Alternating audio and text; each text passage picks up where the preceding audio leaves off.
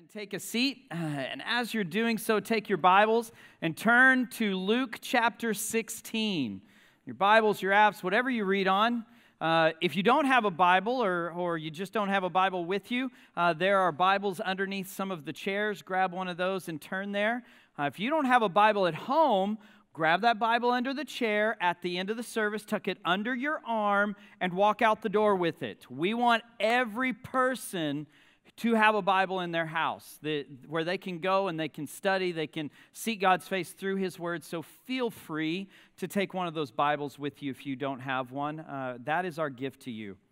Now, I'm sorry for the lights if they're a little bright. I'm hoping that the reflection off of my head is not too intense. If it's offensive, put your sunglasses on. You're not going to offend me at all. Don't worry about it. But yeah, we're trying to get things figured out, but the great thing about technology is it's awesome. The thing that's horrible about technology is when it goes bad, it goes bad. So sorry about that. My senior year of high school, I used to drive a 1974 GMC pickup with a 454 engine in it. Those of you who know engines or cars, that thing guzzled gas like nobody's business. I mean, on a good day, I got 5 miles to the gallon. You car guys know exactly what I mean. This was the model pickup that they had 2 gas tanks built into the vehicle because you couldn't get 30 minutes down the highway without running out of a full tank of gas. So big truck. And my senior year, I was, finishing up high school and looking at going to college, and my parents went, Chad, this is not a good vehicle to drive back and forth between here and college, wherever you're going to go to school. So let's find you something a little more fuel efficient, which was great because my dad's buddy had a 1992 cherry red Ford Mustang for sale. Yeah. And so my dad and his buddy and we got together and we bought that 1992 cherry red Ford Mustang. And that was the vehicle that I took to college. And I loved that car. It was a Mustang. Do I need to say more? I mean, it was great. And so my junior year of college, it was the 4th of July, and me and a bunch of our friends decided we'd drive into the city and go see the fireworks show in town. So we loaded up in the Mustang. We drove into town. Fireworks show was amazing. We had a great time that night. We drove back home after the show to our little college town that we all lived in. Dropped everybody off and then walked my girlfriend, not my current wife, never mind. Walked my girlfriend to her front door, gave her a kiss on the cheek, and walked back out to the parking lot where my 1992 cherry red Ford Mustang was sitting. Came around the corner of her building and the parking lot opens up to see smoke billowing out the driver's side window of my Mustang. So I hauled over to where my Mustang was at, flew the door open, and the instrument panel of my Mustang was on fire. And so I ran back to my girlfriend's apartment because I did not have a fire extinguisher in my vehicle. Side note, put a fire extinguisher in your vehicle. Went into my girlfriend's apartment screaming and yelling that I needed water, I need water. And so grabbed as many pitchers and glasses of water as I could haul, ran down, started throwing water on it, and it didn't work. The fire was not going out. It was continuing to burn. We tried and tried. My girlfriend called 911 when we came to a point where we're like, well, we're not winning at this. We need to just wait on the fire department now. And so I came to terms with the fact that my 1992 cherry red Ford Mustang was dying, and I went and sat on the curb in the parking lot and watched it burn. And as I'm sitting there, my girlfriend pacing behind me like this, trying to figure out how to respond because her boyfriend's car is burning in the parking lot. And as we're sitting there, all of a sudden we hear, vroom, my Mustang started. The ignition wires in the steering column had melted together and the car started in the parking lot with no one in it as it burned. You laugh, it wasn't your 1992 cherry red Ford Mustang. This was a devastating point in my life. It did give a little bit of levity to the circumstance because I was like, oh, can my car started? And so I sat there on the curb as my car burned. Fire department showed up, put the fire out. It ended up being a recall issue that came up years later, and I didn't get any benefits out of it. Anyways, so that's not even the point of the story. The point of the story is a week later, I was trying to figure out what to do now. I had a job in the city, and it was about 25-minute drive from where I lived. I had no way to get there because I didn't have a car. If I lost my job, I had no way to save up money to get a new car, and it was a pretty bad situation for me. And a buddy of mine said, hey, man, I know you need a vehicle right now. I've got this old junker Jeep Wagoneer that I've been rebuilding into a rock climber. You want to borrow it? I said, yes, please. And so he let me borrow this old Jeep Wrangler so that I could get back and forth to work. In a month and a half, 2 months, I saved up enough money, was able to put a down payment on another used vehicle, and everything worked out great. But would I have been able to save up money, go to work, and all those things had my friend not loaned me his car? Absolutely not. How many of you have ever been saved by a friend, somebody who helped you out in a moment of need? It's a big deal. You know, it's something that I hope that I would do for others. I hope somebody would do for me if I was struggling. You know, it's something that we as good humans hopefully would do for one another. And today's passage actually talks about this a little bit, but not from the viewpoint of person to person, but from us to God and how God blesses us with things. And so let's look at this passage. Luke 16, we're going to start in verse 1. Luke 16, starting in verse 1, it says this. Jesus is talking. It says, he also said to the disciples, there was a rich man who had a manager, and charges were brought to him that this man was wasting his possessions. And he called him and said to him, what is this that I hear about you? Turn in the account of your management, for you can no longer be manager. And the manager said to himself, what shall I do since my master is taking the management away from me? I'm not strong enough to dig, and I'm ashamed to beg. I have decided what to do, so that when I am removed from management, people may receive me into their houses. So, summoning his master's debtors one by one, he said to the first, how much do you owe my master? And he said, 100 measures of oil. And he said, take your bill, sit down quickly, and write 50. Then he said to another, how much do you owe? And he said, 100 measures of wheat. And he said to him, take your bill and write 80. And the master commended the dishonest manager for his shrewdness. For the sons of this world are more shrewd in dealing with their own generation than the sons of light. And I tell you, make friends for yourselves by means of unrighteous wealth, so that when it fails, they may receive you into the eternal dwellings. One who is faithful in very little is also faithful in much, and one who is dishonest in very little is also dishonest in much. If then you have not been faithful in unrighteous wealth, who will entrust you with true riches? And if you've not been faithful in that which is another's, who will give you that which is your own? No servant can serve two masters, for either he will hate the one and love the other, or he will be devoted to the one and despise the other. You cannot serve God and money. Interesting passage. As a matter of fact, let me just call out the white elephant in the room. This is a different parable. This is a different parable. Because in most parables, it's pretty easy to distinguish at least who the characters are supposed to symbolize or illustrate. Oh, well, this character is supposed to be God, and this person is supposed to be this kind of follower, and this person, it's usually kind of easy to at least distinguish that, but this parable, it's not that easy. There are a lot of things about this parable that are kind of confusing to us. So before we get into what Jesus is trying to teach us, let's get through the muddiness of this passage, of this parable, and let me clarify some issues for you. First off, most parables deal with one of two issues. It either deals with salvation in the kingdom of God, or it deals with why Jesus calls us to follow him, okay? This passage deals with neither one. It's not about the kingdom of God necessarily. It's not necessarily about morality. This passage is about how we handle God's blessings.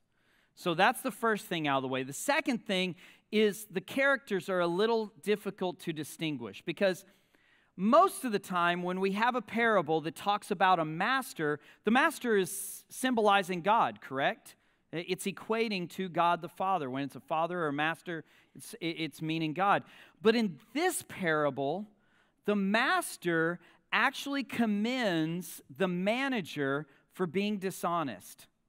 Now, does God ever commend us or cheer us on when we're dishonest? No. So guys, this parable is not giving us permission to be dishonest or to swindle people or anything like that. So just get that out in the open. Don't interpret this parable to say, oh, well, God wants me to be a dishonest person and cheat people out of their money. No, that's not what it means. Not at all. Okay, the third thing here is there are two phrases or words that are used in this passage that are kind of difficult for us as Americans. The first one being, in verses 9 and 11, it talks about unrighteous wealth. Now, I'm not going to explain this one yet because it actually impacts the sermon later on. So keep that in mind. There's this idea of unrighteous wealth and what it is. I'll explain it later. The second term or word used here that's a little bit difficult for us as Americans is the word shrewd or shrewdness. It's used in verse 8. And I don't know about you, but when I grew up, my understanding of the word shrewd was to mean someone who was clever, but they used their cleverness in a negative or selfish way. Does that make sense? So when I heard somebody being described as being shrewd, I thought, oh, well, maybe they're a good business person, but it's not something that a follower of Christ would want to be, because maybe they're being dishonest in the way they're using their resources to get more resources, or maybe they're taking advantage of people or something like that. That's not what the Bible means here. So let me give you, first off, Merriam-Webster's definition of shrewd. It means having or showing an ability to understand things and make good judgments. So no matter how you grew up, maybe you didn't grow up with the understanding of the word shrewd the way I did. No matter how you grew up, the actual definition of being shrewd is a good thing. Having or knowing something, having the ability to look at a situation and make wise decisions based off of what you observe. So it's a good thing. Now, this passage, Luke was the writer of the book of Luke. That's why it's named Luke. Luke wrote this book, and when he wrote it in the language of the Greeks. He wrote it in the Greek language. The Greek word, I'm not going to get into what it's called and all that stuff, but I want you to understand the Greek word for shrewd actually means similar to the same thing. It's not a negative word. It's a word that just simply means he was able to look at his circumstances and make wise decisions. This word is used also in the parable of the 10 virgins. That parable is where 10 virgins are waiting for the bridegroom to come. They wait, they save their oil, they don't light their lamps because they're going to wait. And so because they saved their oil and they made a wise decision to save that oil, they are called being shrewd, which is a good thing. That parable is actually about us making wise decisions about the Lord. So, shrewd is a good thing, no matter what your understanding of that word is. Now, we've got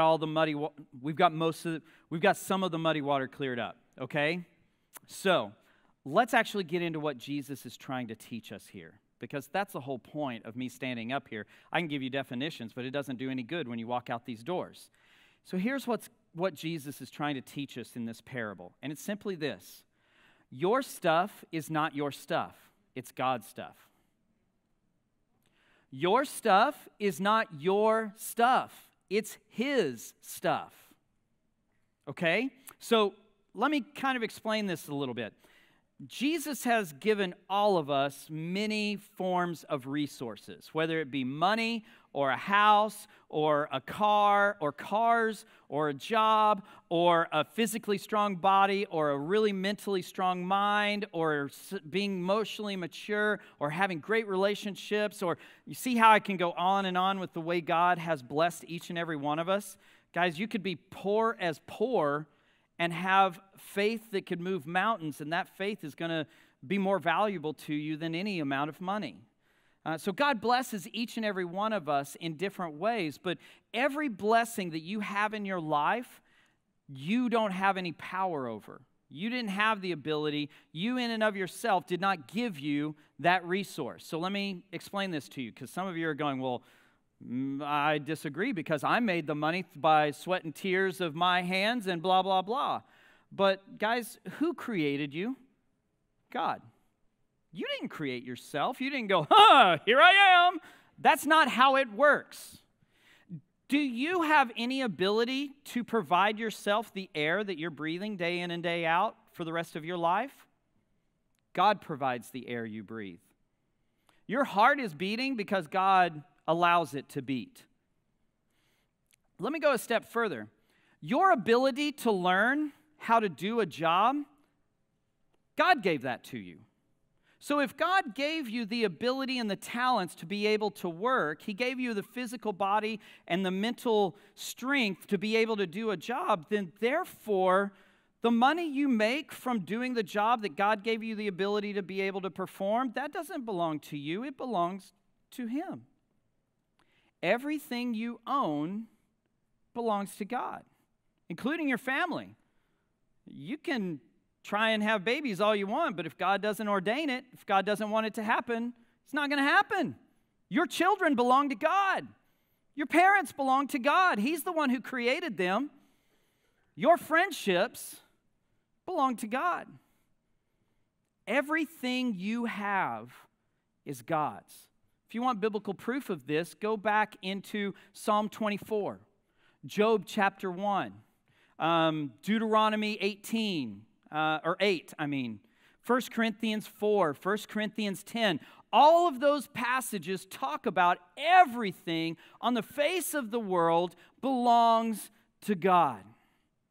Even your ability to do your job belongs to Him, which means your money that you make from that job belongs to Him. So your stuff is not your stuff, it's His stuff. Did I say stuff enough? Okay, just making sure, because I can say that one more time. Your stuff is not your stuff, it's His stuff. The fact is we need to change our approach and our attitude towards our stuff. So let me put it in an illustration for you, okay?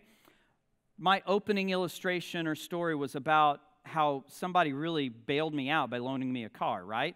So let's say your car breaks down, and you come to me and say, hey, Pastor O.C., I heard you have an extra car, which, by the way, I don't, so don't come asking. And let's say you come to me and say, hey, I hear you've got an extra car. Can I borrow your car for a few weeks so that I can continue to go to work and save enough money to go get me a new car? And I look at you and I say, yeah, but I have some stipulations. I've got some boundaries that I'm going to put on you borrowing this car. First off, I want you to take care of it. Is that an unreasonable request from someone who is loaning you a $15,000, in my case, a $3,000, a $1,500 car? Is that an unreasonable request for me to make of you? Take care of what I'm loaning you. Is that unreasonable in any way? No. What if I also look to you and I say, and I have someone else who has come to me in need. They need a ride twice a week to their job. It actually fits in your time schedule quite nicely. I want you to take the vehicle that I've loaned you and go pick this person up and take them to their work twice a week. And it works perfectly in your time schedule. Is that an unreasonable request? Absolutely not. It's my stuff. It's my car. And if you want to borrow it, you borrow it under my requirements. Your stuff is not your stuff, it's His stuff. And so the fact is He puts requirements on His stuff. We're managers. We're not owners of anything. We're managers of His things, of His stuff. Look at verses 10 through 13 again with me. It says, one who is faithful in very little is also faithful in much, and one who is dishonest in very little is also dishonest in much. If then you have not been faithful in the unrighteous wealth, who will entrust you the true riches? And if you have not been faithful in that which is another's, who will give you that which is your own? No servant can serve two masters, for either he will hate one and love the other, or he will be devoted to one and despise the other. You cannot serve God and money. This is talking about God entrusting us with little things and big things. When it talks about this, it's talking about us. And so if everything is God's, if your stuff is not your stuff, it's His stuff. If that's true, then what does Jesus want us to do with His stuff? Well, this passage, this parable, from the second half of verse 8 through all the way through 9, says this: use my stuff to bring people to Christ. Use my stuff to bring people to Christ. That's what He asks us to do. He asks us to use our influence, use our friendships, use our money, our car, our house, everything that we have, our family, our friendships, our job, everything is to be used to bring people to Christ. Even our spare time is to be used to bring people to Christ. And so how do we do that? Because there's a mention here of true riches. And the true riches are people. Because let me ask you something. I have a 6-year-old son at home. I love this kid. He's a mess and a half, but I love this kid. And let me ask you something. If I die and I go to heaven, and when I get to heaven, I realize that all the money I had acquired and all the possessions I had acquired and all the free time and fun that I had, I got to go to heaven, but because I was more focused on my things and my time, that I didn't bring my son to come to know Christ, and I get to heaven and my son doesn't go with me, what's more valuable there? Was it the things I had and the spare time I had, or was it the relationship with that person, with my son? The fact is, guys, you don't take anything you have on this planet, you don't take any of it with you. You don't. You don't take anything with you. All your money, all your possessions, all the fun you got to have, that doesn't make any difference if you don't lead people to Jesus. Because relationships and people are the true riches. So let me put it to you this way. If I came to you and said, listen, if you'll live in a cardboard box through monsoon season for 2 weeks, I'll give you $20 million. Would you live in a cardboard box during monsoon season for 2 weeks for $20 million? If you say no, you're an idiot. That's an easy offer. But guys, let's be real here. The average lifespan in America, depending on who you talk to, is somewhere between 77 and 82 years old. If you lived even past that, let's say you lived to 120, how much is 120 compared to forever? It's a grain of sand on all the beaches on the face of the earth. It's nothing. But we put so much value on that 120 years, and we throw away the forever. The fact is, guys, is we need to reevaluate how we look at God's blessings. All of it. He wants us to use His blessings for others. So how do we do that? Simply this. First off, we use His resources wisely. Guys, the Bible gives instruction to us on how to manage relationships, what's healthy and what's unhealthy, and gives us ideas and recommendations and commands about how to handle relationships. The Bible is clear on how to manage our money. It gives us wise counsel about not getting in debt and how to avoid getting yourself in trouble financially. Follow that wise advice. The Bible gives us wise advice about how to think and what to dwell on and how to keep our mind healthy. The Bible even gives us pretty good instruction on how to stay physically healthy. So use God's resources with His instructions. Use your resources wisely through the instructions that He's given us in His Word. And the second thing that we can do to use our resources to influence people to Christ is by simply being generous. It's being generous. Guys, yesterday morning, I was sitting on the couch in my University of Texas t-shirt watching University of Texas versus Oklahoma. It was a horrible game. But if somebody had called me yesterday morning during that game that I was kind of sort of enjoying because they were losing, if somebody called me and said, Chad, we've got a crisis, we need your help, please come to our house, blah, blah, blah, blah, blah, I'm not going to lie to you here. I'm enjoying my free time by watching something that I'm enjoying. I would probably have a conversation in my mind of, well, I don't want to go. I'm enjoying this right now. I'm having fun sitting with my son watching this football game. I don't want to do this. Don't judge me. You would all have that conversation in your mind too. Don't lie. The fact is my free time, does it belong to me? Did God give me the ability to have that slate of time on Saturday morning? Yes, that's God's. And if somebody requests that time because they have a need, then I should be generous with that and give that to them if I have the ability to.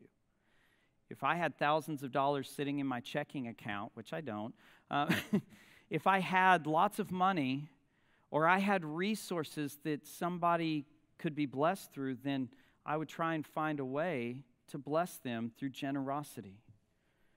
So we're called to use God's resources wisely, and we're called to be generous with our time, with our family, with our resources, whatever it is. Just be generous. That's what Christ is calling us to do here. How we use God's resources is important, and here's why. This life is a test. It's only a test. This life is a test. It's only a test. You've heard the public service announcement on the radio. This is a test of the emergency, blah, blah, blah, blah, blah. It's only a test. This life is a test. And I say it's only a test, but let me rephrase that. It's the only test that matters. It really is. It's the only test that matters. If I went through high school and college and my master's degree, and I passed every test that was put in front of me, and yet my son did not get to go to heaven because of my negative influence, I flunked the most important test God ever gave me. I've got to influence people for Christ. None of your stuff matters if people go to hell because you use it in an ungodly way. That's what matters. This life is the ultimate test because this test won't affect our lives for 30 years. It's going to affect our lives and lives around us forever, for eternity. That's why this test is so important. We have to work hard to understand how to have a right attitude.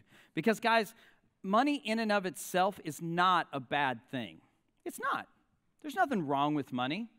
Go look at 1 Timothy 6:10. I was told this verse completely wrong. The verse actually says, "For the love of money leads to all kinds of evil." Okay? I was taught that money leads to evil. That's the way I was taught. But that's not what the Bible says. It's a gross misinterpretation of God's Word. God's Word actually says the love of money. And so if you've got wealth, there's nothing wrong with that. If your love is wrapped around that wealth and your whole focus is on your wealth, that's when you're in trouble. That's when you've stepped too far and you've sinned. It's not the money that's bad, it's our attitude about money or resources. Guys, same thing with free time. Having free time or having money or having a car or having a wonderful job, that none of those things are bad. It's the attitude we have towards those things. If you say, well, I've got free time on Saturday morning and Sunday afternoon and on Friday afternoons and no one's getting my free time, that's not yours.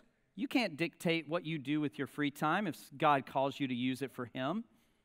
It's our attitude towards those things that's important, that really matters.